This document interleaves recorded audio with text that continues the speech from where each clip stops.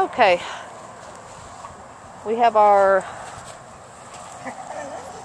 Chicago Electric Power System 45-watt solar panels. We got them actually last Christmas, and now we're actually a couple of days after Christmas, and we got them put up a year and 2 days to the day. So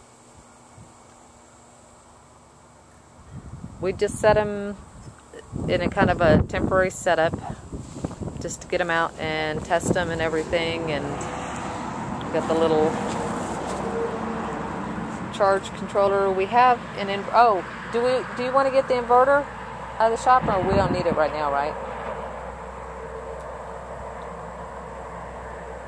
But this is kind of the very basic of the basic systems here. Ronnie, it's just a few wires that hook up into the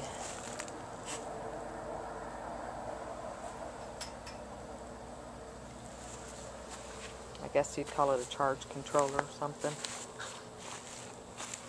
And nifty little set came with 2 lights, charge controller, the solar panels, and I think with the coupon, what did we pay? Like $149 with the coupon plus tax?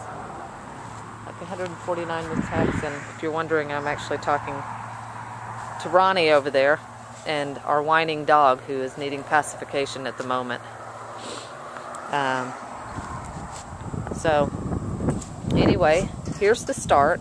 We haven't quite decided.